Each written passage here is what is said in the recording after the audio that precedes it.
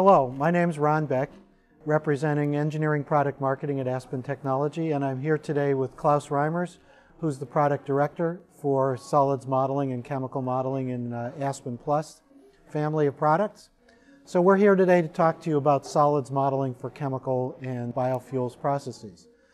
Claus, I was visiting recently one of our large chemical customers, and they have a large Aspen Plus model of their chemical site. Mostly they've modeled the gas and liquid phases of their processes, and they were mentioning to me that they've been having increasingly challenges with the solids modeling aspects of their processes as they move more to specialty chemicals. They've been encountering yield degradation, bottlenecks, and excessive energy use. I understand we've introduced some really good conceptual modeling tools for Aspen Plus for solids. Can you tell me a little bit about that? Sure.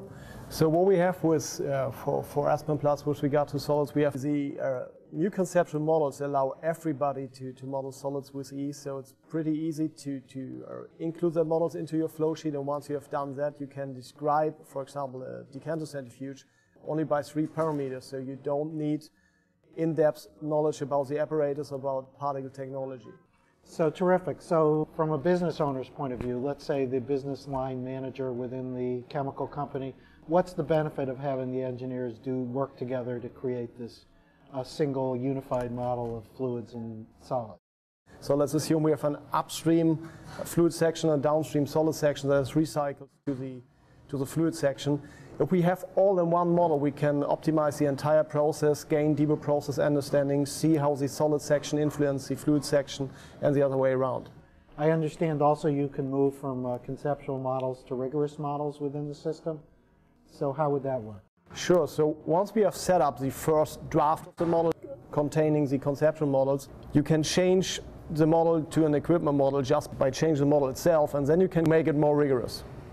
So that sounds like some pretty amazing technology. What are the business benefits they might get from doing things in this way? There are several things that depends a little bit on the process. So for example, in drying, we see that we can save energy up to 30-35% by reducing recycle flow rates, by reducing temperatures. We can increase throughput by, for example, for granulation, agglomeration processes by up to 15%. Same may be valid for classification and grinding processes. So you can improve your product quality, your throughput, and minimize your energy footprint. So it sounds really interesting. I'd like to urge you to explore our website, the solids modeling section of our website, which has jumpstart guides, recorded videos, brief reported presentations, as well as some sample models you can download. And there's also computer-based training available that you can access through the software. So with that, I'd like to thank you for listening and urge you to learn more on our website.